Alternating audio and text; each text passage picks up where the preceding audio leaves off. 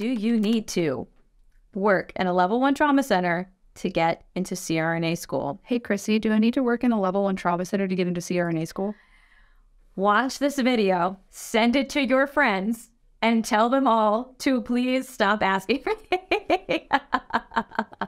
We're answering this question once and for all. Once and for all. Guys, I love you guys so much, but I'm so tired of talking about this because it's so misunderstood. We're going to dive into everything today in this episode. We're going to talk about what is a level 1 trauma center, pros of a level 1 trauma center. Yes, it's a good thing. They're absolutely great places to work. Pros of coming from non-level 1 trauma centers, other types of facilities. We're going to dive into all of that today. So quick introduction. My name's Chrissy. If you don't know me, I'm a nurse anesthetist. I've been working as a CRNA for over 5.5 years. Before that, I was a CVICU nurse in a level 1 trauma center, which, plot twist, is no longer the level 1 trauma center. We'll talk about that later. Breadcrumbs. And my name's Anna. I am a first-year SRNA, finishing up my first year, actually, heading to year 2. oh my God. And before that, I was a surgical burn tech in a level 1 trauma center. And then I was a CVICU nurse in a level 1 trauma center. And I was a travel nurse at many different facilities throughout the nation, most of which were not level 1 trauma centers, many of which still had high acuity. We're going to dive into all of this stuff here. Twist. So what is a level 1 trauma center and what is the actual definition? Okay, so I'm going to pull this up and read it to you guys because it's defined by the American Trauma Society as a comprehensive regional resource that is a tertiary care facility. We'll talk about what that means in a second. Central to the trauma system. A level 1 trauma center is capable of providing total care for every aspect of injury, from prevention through rehabilitation. So we'll pop these bullet points up on the screen of all the different requirements. In summary, some of the key elements that make something a level 1 trauma center is 24 in-house coverage by general surgeons and prompt availability from everybody else. So we can call in a neurosurgeon, we can call in an orthopedic surgeon, we can call in a cardiac surgeon, but we need a general surgeon in-house 24/7 in case someone needs something emergently done. Stat. They are also a referral resource for the community. So this is where sick patients get transferred into. That's what tertiary care means. It's like the third level of care, right? Like the highest level of care. This is where people are going to be sent to. They also have to hit different benchmarks like providing leadership and research and certain amounts of education. So those are all the different things, but that is what defines something as level 1 trauma. Okay, so why is this a good thing?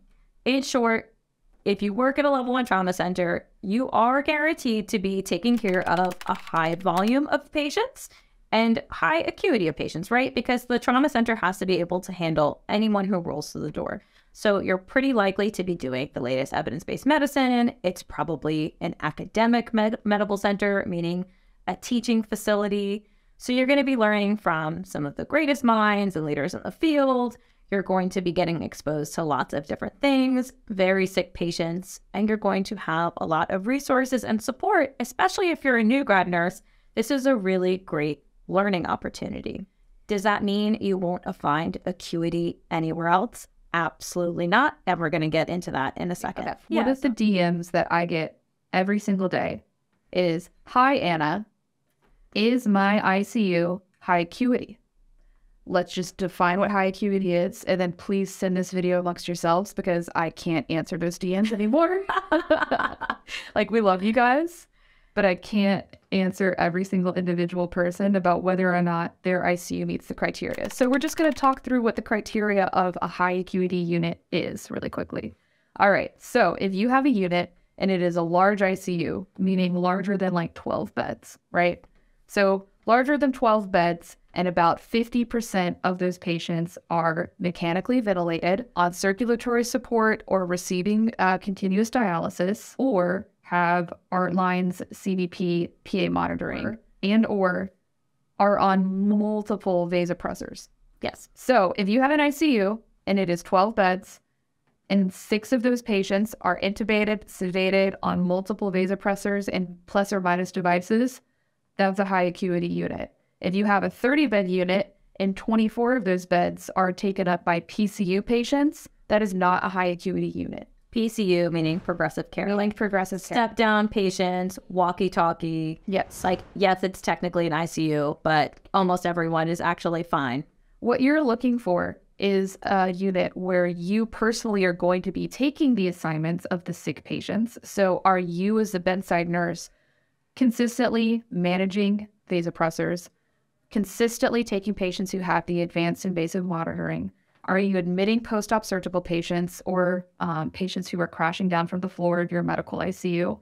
Are you taking the post-op surgery patients if you are neurosurgery or neurotrauma?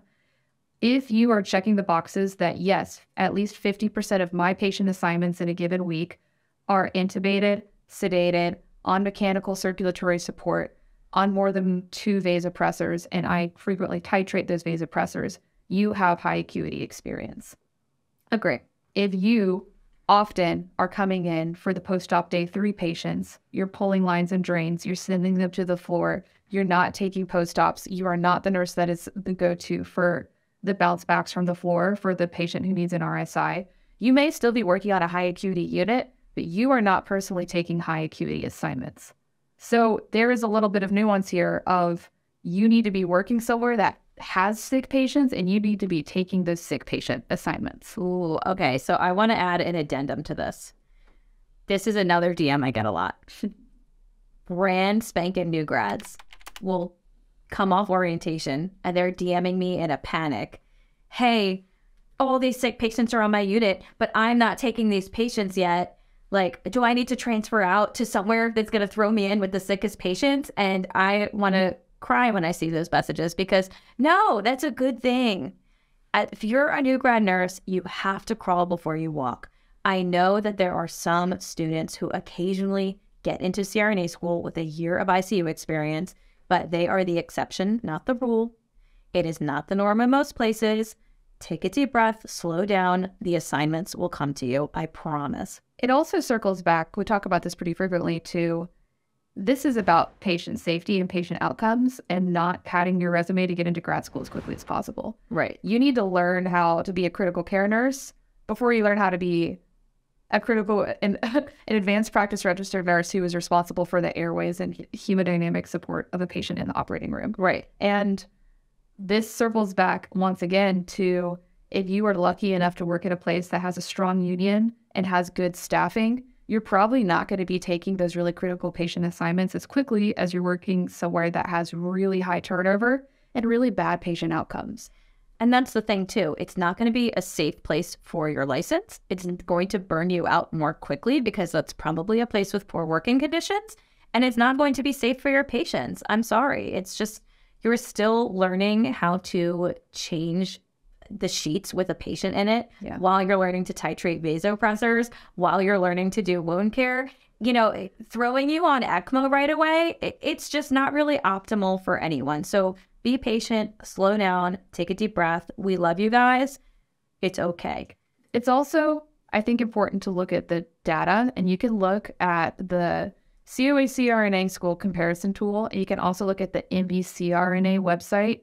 That's where you can see the data on all the matriculants and all of the graduating SRNAs and their first-time boards pass rates correlated to the type of ICU experience that they had and age at the time of matriculation.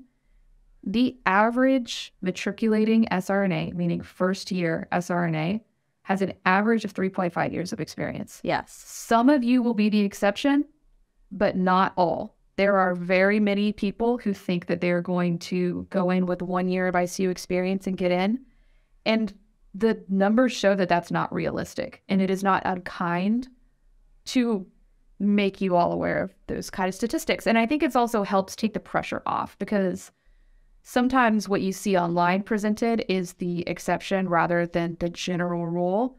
So you may know somebody who got in with 1 year of experience, but I think you shouldn't put pressure on yourself to meet that timeline. Slow down, enjoy the process, and enjoy learning. Enjoy being a nurse. I would have even maybe liked 1 more year. I started CRNA school at 3 years. I could have done another year of travel and really enjoyed it. And I'm really grateful that I didn't start any earlier. I think starting at the 3-year mark was perfect for me. But I would have even enjoyed another year of travel nursing, honestly. Honestly, so this is, my own personal experience, the school, I talk about this all the time. The school's in the Philadelphia area. So I was living in Philly, and for family reasons, I needed to stay in the Philadelphia area. So I was not looking outside of that geographical region. They have long wait lists to get in. Villanova, oftentimes they do something called rolling admissions, meaning you can apply whenever, and then you interview whatever, and then you just wait your turn to take your seat. You just like get in the queue. You just get on the backlog. Like, hey, we filled the 2023 class. We filled the 2024 class. You're going to be in line for the fall of 2025 class. Great. So that's how Villanova does things, which was my top choice school. Then my second choice school, LaSalle, which is the Frank Tornetta School. I don't know what's happening with that program now at the time of this podcast filming. I should probably look into it. But what they did, which was really interesting, was you would get in right away, but you would have about 3 years worth of taking your master's and like now DNP courses ahead of time that were non-anesthesia related before you could sit for the actual, and then you would like join an anesthesia cohort. So they were also like a 3-year wait before you start the physical bulk of your CRNA program and actually quit your job. So that was another great option because I figured either way, I have like 2.5 to 3 years of working, saving money. Maybe I'll travel nurse like my last year. I had a whole plan lined up. And then I ended up being convinced by a friend to throw in an application at the last second to the University of Pennsylvania. I didn't want to do it because it was one of the most expensive programs in the country, but they only had a 1-year wait. I was at my 18-month mark of being a nurse at the time. And I said, okay, like I'll be a nurse for like almost 3 years. Like it's not, the money might be tight, but at least I'll be a CRNA sooner. And it was supposed to be their last year of their master's program, the class I was applying for. So I said, okay, with the DNP change coming up, even though it's expensive, like by the time I start Villanova, by the time I start LaSalle, there'll be DNP programs. Tuition rises every year. It's going to get more expensive anyway. So this was kind of like a very strategic decision to just throw in this application at the last second. I get a call about a month later, and the I can't think of what the administrative assistant, she calls me and she's like, can you come down this weekend for an interview? We're only calling people who live in the area. We have some last minute openings for the class that would start next month. So I have like 4 days to prepare for this interview. I hadn't even like finished filling out my applications to Villanova or LaSalle yet. Like I didn't think an interview was coming my way for another year. And then I was like, oh my God, I might start in like 4.5 weeks. That's wild. So I go down, I interview, somehow I get in, and I started 4 weeks later as a nurse with 19 months of experience. I had regretted so much for that first, I'd say, year of the program, not waiting another year. It was such a steep learning curve for me. I'm a very smart person. I'm a very hard worker. I agree. I came from a really high acuity unit. Some would argue like one of them as high acuity as you can get. I had a lot of amazing experiences in a very short amount of time that did help prepare me, and amazing nurse educators. I made all the resources at my disposal to succeed, and I utilized them. But, oh my God, just putting the whole big picture together and like seeing things in their full context just takes time. And even though I was able to do it, I struggled so much more in clinical than some of my classmates with more experience did, at least in the beginning. Once I hit a certain point where I feel like it clicked, I was fine after that. But I'd say in the first 6 months of clinical, I felt like an idiot every day. I got screamed at in the OR. I cried one time. A rough go of it. Abusing students, is it okay? It's okay. It happens. One lady took my patient's LMA and ripped it out and threw it across the room and made me mask ventilate the rest of the case by What? These are the things I have to look forward to. It TBD whether my experience is going to help me or not. I'm hoping that the extra year of experience will be helpful during the incredibly difficult transition to clinical. But I'm personally glad, even on the didactic side, that I didn't start a year earlier. Yeah. Because of just a multitude of things. During my travel experience during 2020, I worked neuro ICU. I did all of the stroke screenings. We did TPA. I had the neurotraumas, the lumbar drains, and the ICP monitoring. I wouldn't have had that if I had not traveled. DKA management, a bunch of sepsis patients, all of these things that I think were really helpful and foundational as I go into anesthesia, because to have a little bit of familiarity with the pathophysiology coming in, It all helps. and also just being a little more flexible, because I think coming only from a very rigid CD-CICU background, I think I would have struggled with inflexible thinking. So I'm really grateful for my travel experience as I'm coming in, but I also don't know anything yet. So we'll see. We kind of sidetracked here. This is getting back into the question of, we defined what high acuity unit is. Now the next thing is, do you need to work in a level 1 trauma center to get into CRNA school? No. The answer is no. The answer is no. I think the biggest confusion here is that people, like, they get so obsessed with like the flashiness of a level 1 trauma center. But first and foremost, you can get that ultra high acuity academic, medical, tertiary care experience without it being a trauma center. So the Hospital of the University of Pennsylvania is the first example, and Cleveland Clinic is the second example. These are two of like the top hospitals in the country. They have some of the best cardiac surgery programs in the country. And if you work on any unit in those hospitals, their medical ICU, their neuro ICU, their SICU, you're getting some of the, latest and greatest, best experience you can get, just like any level 1 trauma center. Why are they not considered level 1 trauma centers? There's no trauma there. The trauma goes down the street to some sister hospital. So don't get caught up in only thinking you can work in these places. And that's why we showed the classification of what differentiates a level 1 versus a level 2. Oh yeah, here, we're gonna pop up on the screen level 2 now. Here's level 2. You can see that it's almost exactly the same. You still have 24-hour immediate coverage by general surgery and all of these specialties. So for certain specialties, they're allowed to transfer out and still be considered a level 2. So for cardiac surgery, they can transfer out.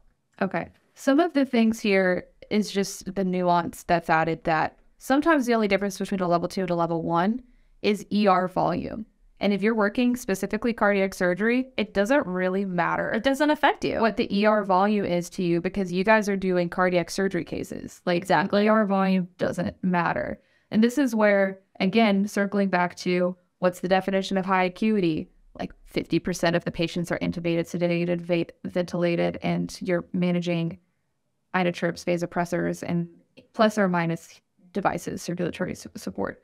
So this is where knowing what high acuity patient assignments look like is the important thing here. It doesn't really matter if you are cardiac what the ER volume is. It does, however, matter if you're working in a trauma ICU. Another example, I worked at Johns Hopkins as my new grad job. Our surgical trauma ICU at the time only was running 8 beds. Because why? All of the traumas were going to shock trauma. Right, it's right down the street. Shock trauma, like one of the biggest trauma hospitals in the nation, was right across the street. Why would they come to Hopkins? Exactly. So again, the trauma designation, I would never sit here and say that our insanely high volume cardiac surgery program wasn't high acuity because the traumas went down the street. Right. It's just so not relevant to you as a MICU nurse or a neuro nurse. Like, it just doesn't have to do with you. Right. So yes, if you're in a level 1 trauma center, because of the requirements to be considered a level 1 trauma center, all of the units will have, the ability to take care of any patient. So you're likely to get high acuity. But just because you don't have trauma there or you're not a level 1 trauma center doesn't mean you can't have a high acuity MICU, PICU, SICU, ICU, right? It's just, it doesn't necessarily have anything to do with you. We're going to do like a full 180 and talk about people with the exact opposite experience. What about nurses who come from like more rural facilities, smaller facilities? You've been an ICU nurse for 5 years and you're in like, a combined MICU, SICU with 10 beds. Like, do these people have a chance of getting into CRNA school? Yes. I think it's format. No. Yeah. Oh, yes. I think this is important because people are coming in looking to get into CRNA school and they want cookie cutter answers to everything, it's not cookie cutter. But there are lots of nurses, and again, like super strong clinicians who come from a variety of backgrounds. Totally. And that's something that's really valued in anesthesia, is a variety of clinical backgrounds and then different strengths and weaknesses. So let's talk about the tiny rural community hospital and how like nurses from who like not your academic medical centers, how could you be prepared to apply to CRNA school with kind of non-traditional experience? I could think of a perfect example. When I was a new grad nurse, the job market was the opposite of what it is now. You could not find a nursing job because it was post-2008 recession. The year was 2013.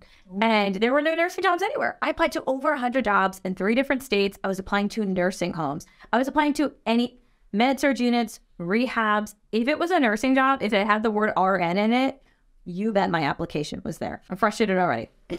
I got an interview at this little hospital called Pinnacle in Harrisburg, Pennsylvania. So that's how far out in PA I had to go to like find a job. Wow.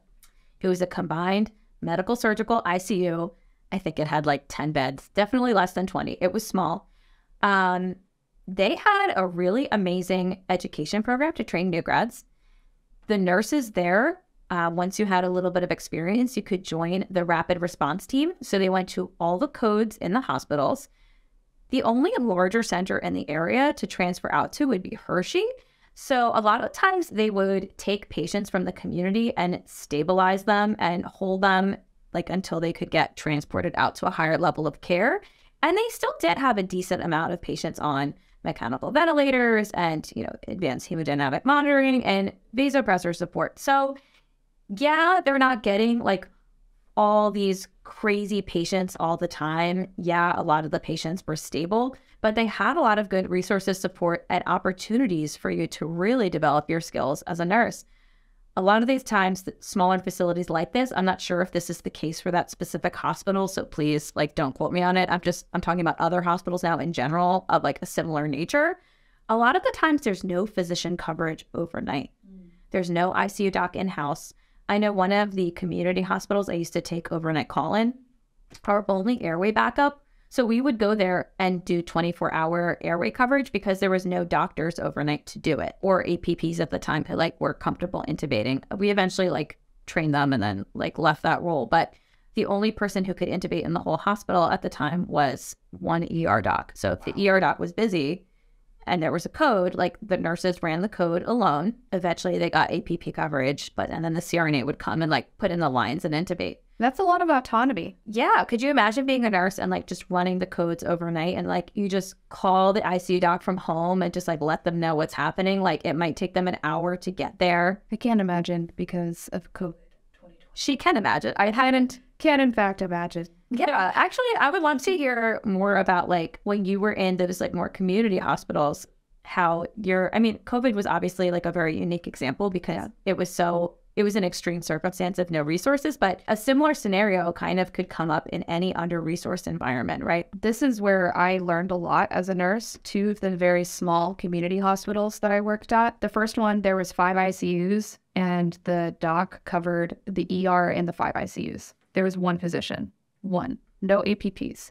You did everything. Well, this was also COVID, but we were, running the show and then having him co-sign everything when we saw him next. So this was the level of patients were really sick. They needed interventions and you had to be pretty clear in advocating and communicating and then getting things started and getting the ball rolling, which is very different from the hand-holding and the micromanaging of these very large academic medical centers. Right. So this is hey, my patient, the septic patient, I grabbed Levo and we have Neo, and I don't know if you want to get an echo as well because they just got admitted something.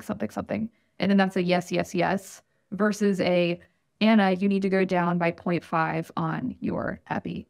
It's a very different level of what's expected from the nursing staff. Right.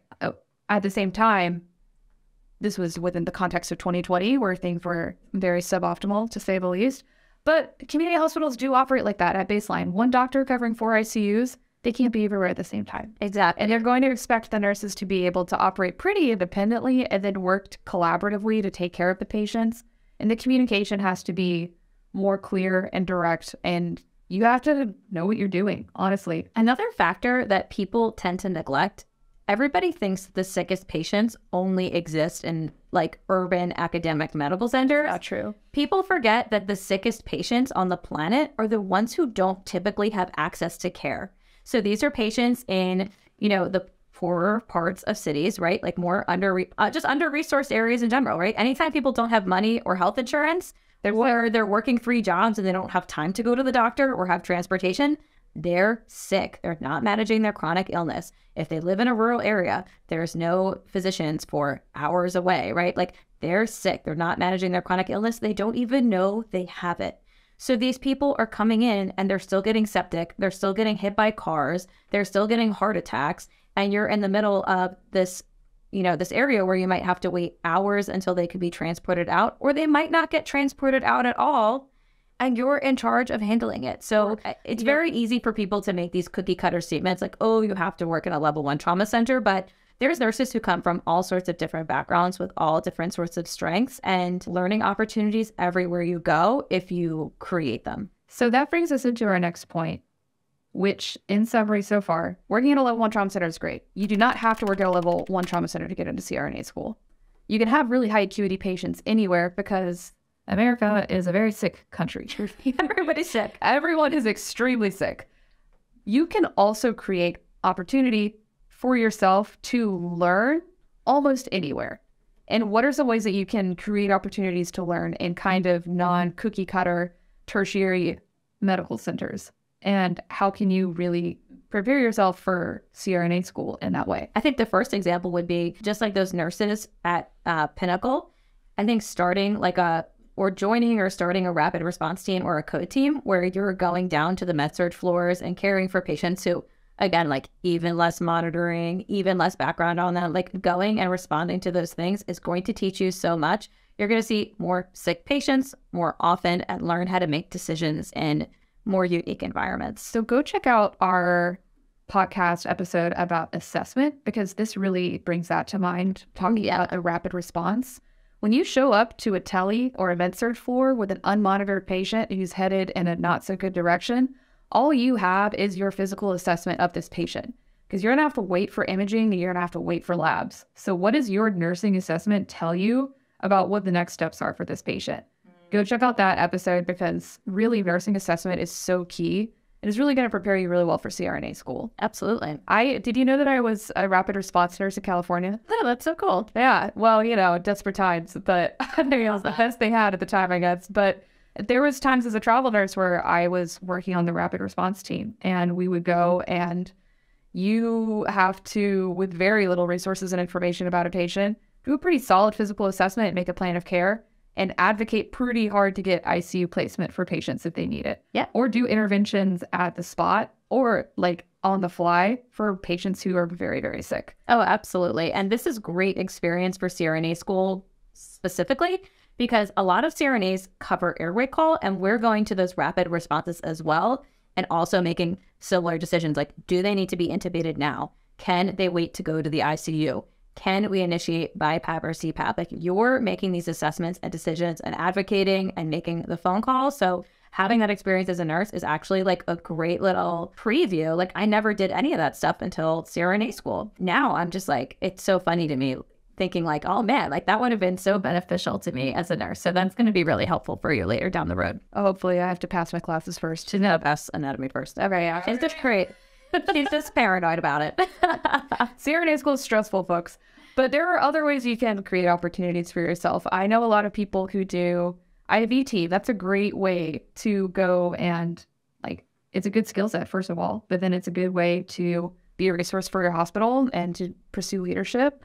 You don't have to work at a large academic medical center to do like 1 shift a month where you're doing IVs throughout the hospital. That's like a fun little skill set. That's kind of cool. Rapid response, I think, is more relevant. Yeah, I would say other ways would be like starting committees. Like, if you could start an evidence-based practice committee, you could do that in any hospital on the planet, or a research project, and or a quality improvement project, and or an overlap of all of these things. But okay, so you're in an ICU where people aren't that sick, yada, yada, yada. Well, I bet they're still getting infections. I bet they're still getting wounds. I bet you guys are still doing stuff with your sedation that you probably shouldn't be doing. Go watch a sedation and pain control podcast. It's my pet peeve. I'm sorry. Sedation is not the same thing as pain control. It's not. So, these different things, if you can make a change in practice on your unit and improve patient outcomes, that is going to look so cool for CRNA school. People are going to be really impressed that you have taken initiative, you identified a problem, like you've done the research, you've made a change, and then now patients are having better outcomes. So, okay, you don't have a bleeding post-op cardiac surgery patient every day, but you are extremely knowledgeable, skilled, a patient advocate. You see a problem and you know how to implement change. That's a really huge part of your practice of anesthesia as well. Staying on top of the latest evidence-based practice is crucial as a CRNA. A lot of times you're working independently or semi-independently as a CRNA, even in these anesthesia care teams. You're going back and forth making complex decisions about patients. You have to know what the latest research is. So being able to implement that is going to show that you're capable of thinking outside the box. You don't just do what you're told. You're an independent thinker and a go-getter. So join a committee, create a committee, do a research project. You can get, if you're in a place, let's say you can't leave your family, your ICU is not high acuity, you're really not getting such great experience. This is kind of a crazy idea here, but maybe you'll love it. Get your RN paramedic. Go do some pre-hospital stuff. Did you know I was an EMT at one point? Oh, how cute for a shift. I got my EMT certification. I rode the ambulance one time ever. And then I actually got into the study abroad program in Mexico, and I left and I studied abroad in Mexico instead. And I never went back to the firehouse. I feel like we were robbed of the Chrissy EMT era. I feel like I was robbed as well, but I learned a lot. I met some really cool people. I enjoyed my one shift on the ambulance, but I know a lot of nurses who do EMS as well. Actually, what is her username on TikTok? She's one of the cutest nurses, but she stepped away from TikTok because she's doing her paramedic training right now, and she's very busy. Why am I blonde? Why am I freaking? And she's from the Midwest. Reading her handle, but I know this. God, I love her, but she's really cool. It's such a good way to supplement critical care experience, right? And this is why all this different stuff. Flight nursing. So a lot of our shifts, a lot of flight nursing requires you to have your paramedic. Yeah, you usually have to. Yeah. This will be dependent on which agency employs you, and then this is also one of those nuanced things where we made a video, you can go check it out, about non-traditional application and admission into CRNA school. If you look on the COA CRNA website, you can actually see there that there are a few SRNAs every single year who are admitted with primarily flight and ER experience. And that's where the kind of ICU paramedic ER train looks. You will, however, see then that it's I believe it's 4 out of the 200 some or the 2,000 SRNAs every single year. So it's not many, but there is some high acuity experience out there for the flight nurses, paramedics, the pre-hospital critical care management of patients. So this is one of those creating opportunities for yourself. This is not a pathway that I'm necessarily going to put a stamp of approval on because I think it works out for so few people, but it is critical care and it is high acuity. And there are some amazing CRNAs out there who have gone along that pathway. But again, this is just about understanding what opportunities are available for you, opening doors for yourself, and then learning a lot along the way, right? We're not recommending that you replace ICU experience with ER or paramedic/flight experience, because most schools actually do not accept ER. If you're an ER nurse and you want to go to CRNA school, the recommendation 100% of the time for everyone is please get into an ICU, and then you can start applying, right? There are exceptions in the past. Programs have definitely been more open to ER, but it's becoming a rarer and rarer exception. So please don't think that we're saying that this should replace your ICU experience. But if you're an ICU nurse and you're concerned that you're not getting enough acuity, get creative is what we're saying. Exactly. Adding on to that, more importantly, going back to that same theme we talked about in the prerequisite video. So if you haven't seen that, it's the episode before this one. What prerequisites do you need to take for CRNA school? We'll link it below. You are more than the sum of your parts. Program directors are going to look at an entire application package. So we talked about the student with a non-competitive GPA and different ways they can help boost that to show that they're ready for CRNA school. One of the ways to pad your application package, and like one of the key parts of your application, is your ICU experience. I would argue it's probably the most important part of your application package, like showing that you are ready to take on the challenges of anesthesia by taking on high acuity patients in one way or another. So whether that means you were in a rural area and running codes by yourself overnight, even though it wasn't very high volume, or by showing that you worked in a level 1 trauma center or a Cleveland clinic or something like that, right? In some capacity, whatever that capacity looks like, you took on high acuity patients, weren't able to get those experiences because of your life circumstances, whatever's going on. Show ingenuity, show resourcefulness, show that you dug deeper and did something. Also, you can, again, pad with like other experiences, attend conferences, show that you're very serious about this career.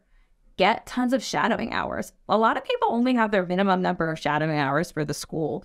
There are applicants who find ways to network and they get like hundreds of shadowing hours. Do you remember that girl we had from our application focus group? She like managed to network with various CRNAs around the country. And I think she met some of them. One of them was like a friend of a friend, but another one I think she met through like a conference.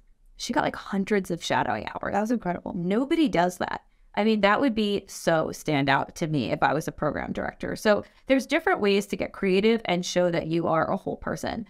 Optimizing your personal statement. Just having a really good essay can be enough to get you your foot in the door. And then practicing with mock interviews to have a really good interview. Like all of these things are going to help you stand apart. So that little mini course that we did on getting into CRNA school, we actually have recorded and saved in the CCA membership now. So CCA members can go to the Future CRNA folder and watch the videos on how to optimize your application package. So that's what we're talking about, like all these different things you can do to get into an to get into a CRNA program if something is lacking in your package. So definitely check out those videos. This is in addition to the constantly expanding library that we have of critical care and anesthesia and pharmacology topics and travel nursing topics. All of that is in our paid monthly membership, Confident Care Academy membership. So go check that out. All of the CRNA admissions lectures are in the membership as well for you guys to check out. Yes, linked below for your convenience. Those critical care lectures and that pharmacology library, key to nailing your CRNA interview. Yes. I'm a little biased, but we've been getting some badass feedback. We no longer do mock interviews. We did that a little bit last year. No, I hate them. You guys are great, but I can't. It is not my wheelhouse. We now refer mock interviews to our friends, Dr. Jason Bolt, and to CRNA Method. CRNA Method, yeah. Stacey's amazing. They love it. They're incredible. We no longer do it, but the clinical and pharmacology preparation piece, check out the membership as well, because that's where you're going to see the hemodynamics monitoring lectures, all of your pharmacology mini lectures, like all that stuff is so key for your interview. It's key for your interview, but it's also key for your foundations for like helping you in school in general. I mean, yeah. I know you're biased. It's been so helpful as an SRNA.